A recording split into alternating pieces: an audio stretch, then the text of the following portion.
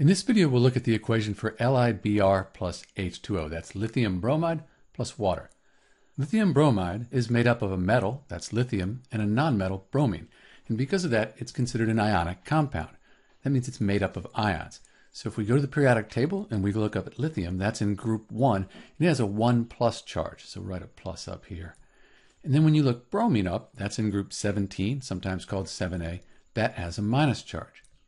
So we take our solid lithium bromide crystal, put a little S for solid, drop it in liquid water, and it's going to dissociate or break apart into its ions. So we'll have Li plus and Br minus. That's the bromide ion.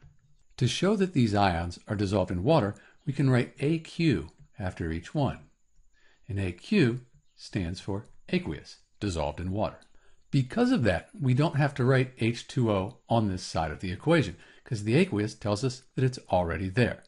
So that's the equation for LiBr plus H2O, lithium bromide plus water. This is Dr. B, and thanks for watching.